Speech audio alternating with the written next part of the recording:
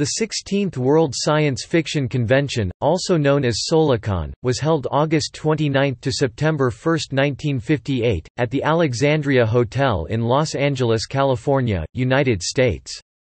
Solicon was physically in Los Angeles, but by mayoral proclamation technically in Southgate, California, to fulfill their longtime bid slogan since 1948 of "Southgate in 58."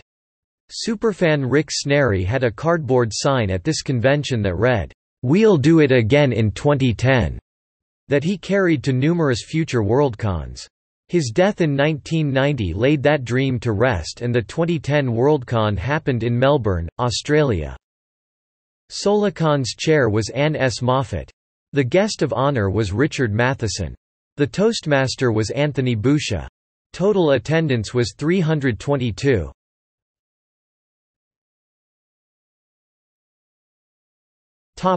Awards.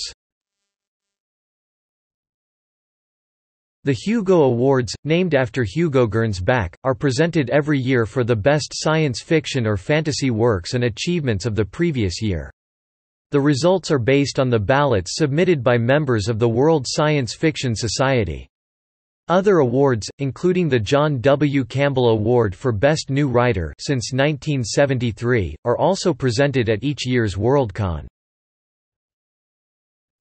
Hugo Awards. For the 1958 Hugos, Solicon presented engraved Hugo Award plaques instead of the nickel-plated Hugo rockets mounted on wooden bases, like those presented at the previous Worldcons in 1953, 1955, 1956, and 1957. No awards were given in 1954. Best Novel, Novelette, The Big Time by Fritz Leiber. Best Short Story, or All the Seas with Oysters by Avram Davidson. Best Professional Magazine, the magazine of fantasy and science fiction edited by Anthony Boucher and Robert P. Mills. Outstanding Movie, The Incredible Shrinking Man directed by Jack Arnold, screenplay by Richard Matheson. Outstanding Artist, Frank Kelly Freas. Outstanding Actiphon, Walt Willis.